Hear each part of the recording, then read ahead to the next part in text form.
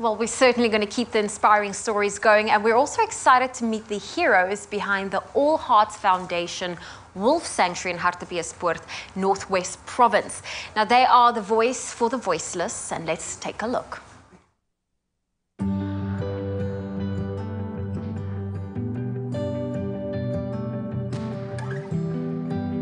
Some animals need us to step in and assist with rescuing them because they're not always able to care for themselves.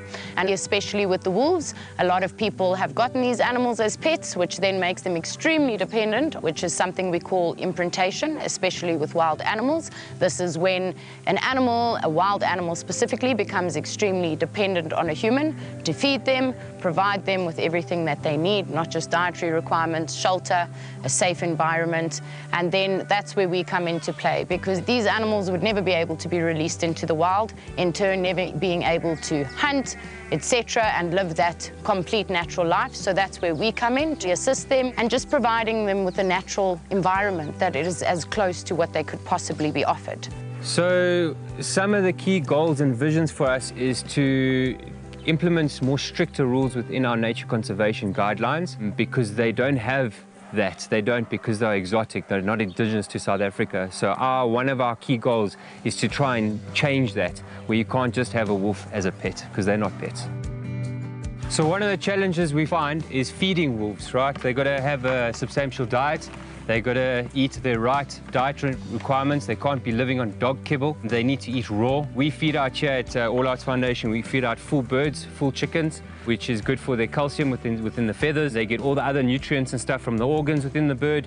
We feed out beef. So that is one thing that we do find is a very key point on looking after these animals, is their diet requirements.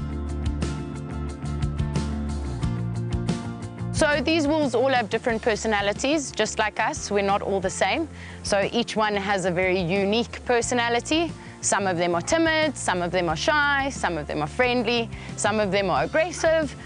So not just specific personality types for every single wolf. So the broader work that our non-profit organisation does is quite vast. We basically look after everything with a beating heart.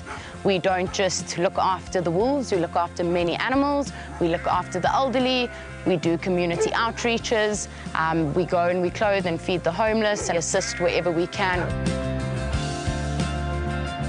So we have taken in some trauma cases. So a trauma case is basically an animal that has been subjected to extreme abuse or neglect. We have a small little dog here called Shimbungu. He was basically either severely abused or injured by a vehicle in Namibia. He had his ears cut off. Then we have another dog here called Spirit. He's an Alaskan Malamute. He was tied up and thrown into a river in Chartwell Fourways 6 years ago, bound by his front and back legs. So his rehabilitation, as well as Shimbungu's, is something that's ongoing. But both animals are thriving, they're happy, they're existing, they're surviving.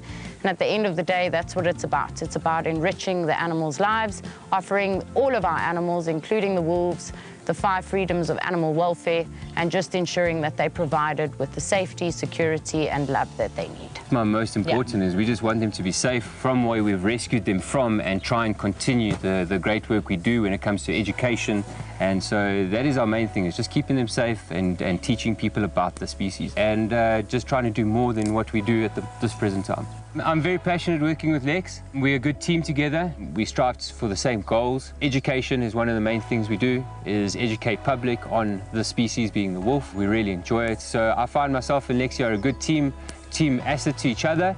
And then also our other teammates, which is our staff. They play a big role here. So yeah, as a team, we're great. We're doing good things. So our future and vision is trying to secure the property that we're on currently now. That is the most important thing in order to keep our sanctuary going for our animals first and foremost. And then that allows us to expand more, take in more rescues, take in more wolves, be able to build more, be able to get up our volunteer program where we built the correct accommodation for our volunteers to come in and help us, to start being able to have people working hands-on with us, educating the public, spreading the word, and then to become part of rehabilitation projects done the right way. The public can show their support for All Hearts Foundation by going to www.allartsfoundation.co.za. There they will be linked to all of our social media forums, and they'll be guided on how they can help from there.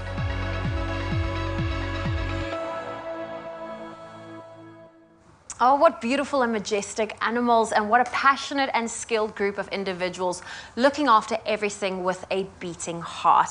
Well, be sure to lend your support to visit this worthy cause by visiting their website and checking out their social pages.